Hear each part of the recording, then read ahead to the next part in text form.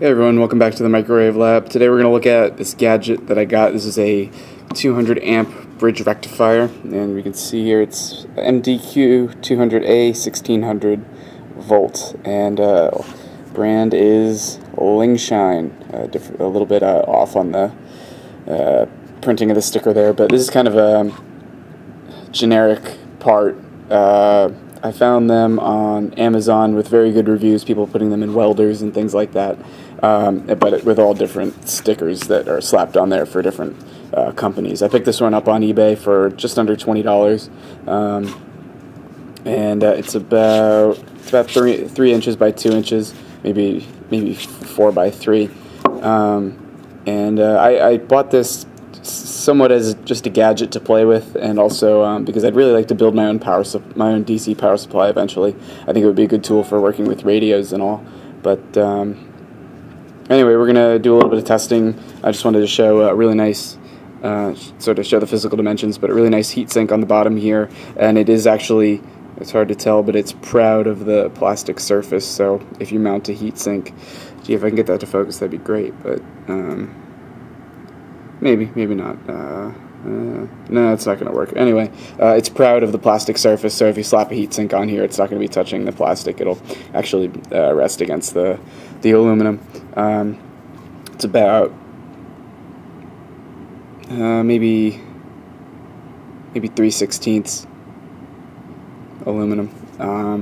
And it looks like the way this is constructed is these terminals, if I can take any of these screws loosen up. Oh, here we go.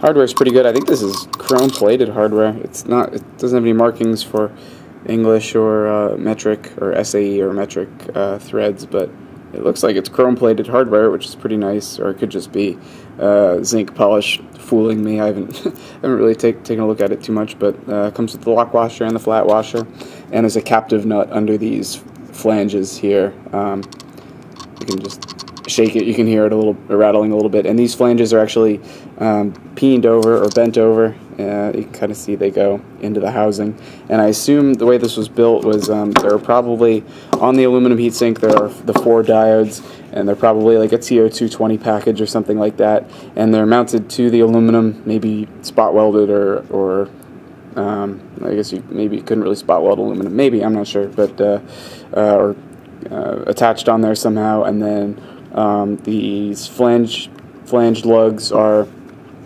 they're sticking up vertically, and then the housing is plopped down on top, and then these are bent over. And I tried bending all these flanges up and pulling the housing off, but it doesn't work, probably just because of the silicone or whatever's in there. So I don't.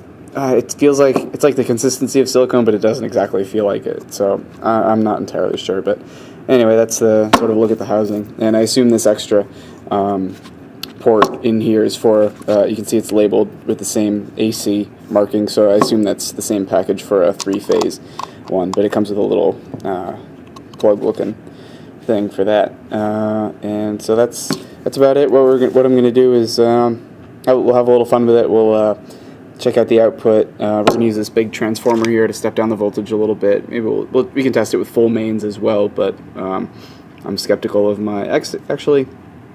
Maybe I could use the multimeter. I don't really want to put mains into this and then send it into the oscilloscope, but I guess I could bench test the voltage first with a cheap multimeter, just in case something screwy happens. But I don't want to put, like I said, I don't want to put too much voltage into the oscilloscope.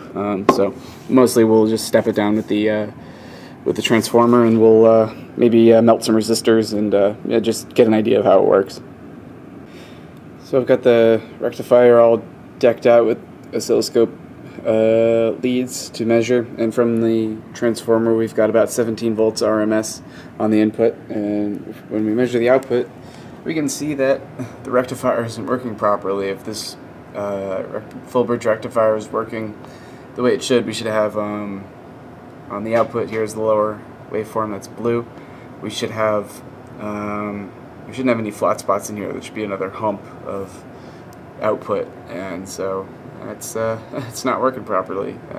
I just went on eBay and requested a refund from the seller. I guess if I could heavily capacitor the output to try to smooth it out a little bit, but that's not the best way to do it, and it's really the way to go is with full bridge rectifier, which is what I wanted to do, but obviously not working properly. So I guess you get what you pay for with cheap electronics, but you know, I at least expected it to work. But I'm glad I checked it. You know, I was gonna start going full bore on buying some power supply parts and screwing around with this, but yeah, anyway, not working, so hopefully I'll get a refund on it. But anyway, I guess this video kind of flopped before it got going, but like I said, maybe I could use some capacitors on the output, but that's not the most efficient way to use the input power. So I guess that's all for this video, so thanks for watching, and yeah, I guess it's hit or miss on these full bridge rectifiers. So anyway, thanks again for watching, and we'll see you in the next one. So today is a few days later. I didn't get to finish up the video the other day, but anyway, I've got the rectifier all dolled up with the measurement equipment. I tossed on a capacitor. Make sure this is okay. I'm questioning myself. Make sure the capacitor is facing the right way so it doesn't explode.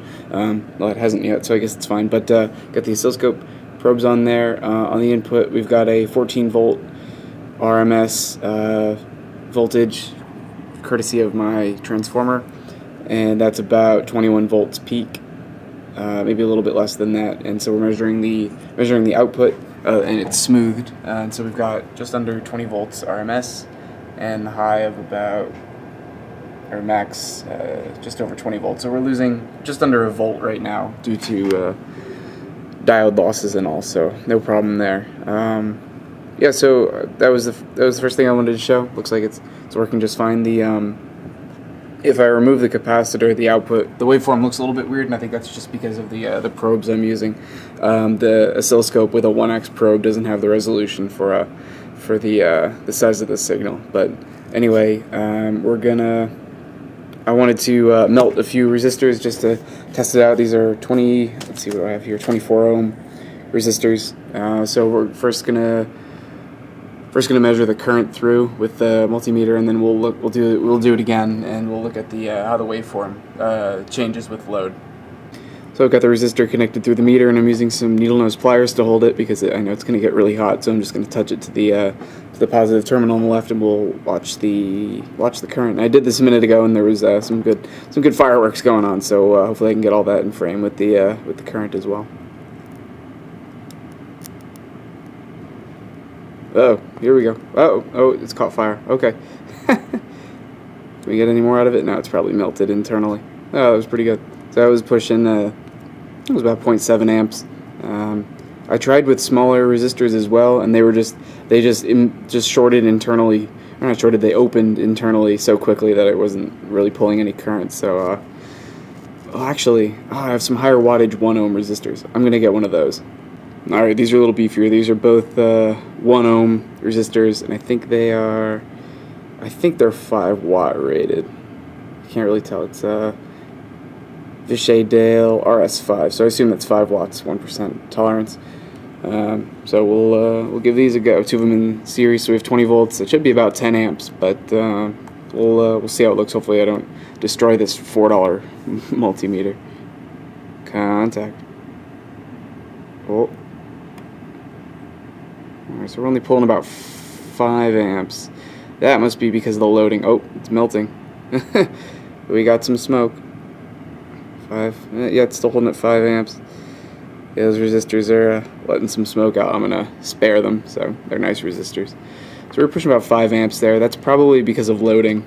Probably because of the loading effect. So what I'm going to do is put the oscilloscope back on, but then again, okay, if I'm at 1 meg ohm, I'm just doing some mental math here. I don't want the load to skew the measurement values, but if we're measuring at 1 meg ohm, it shouldn't.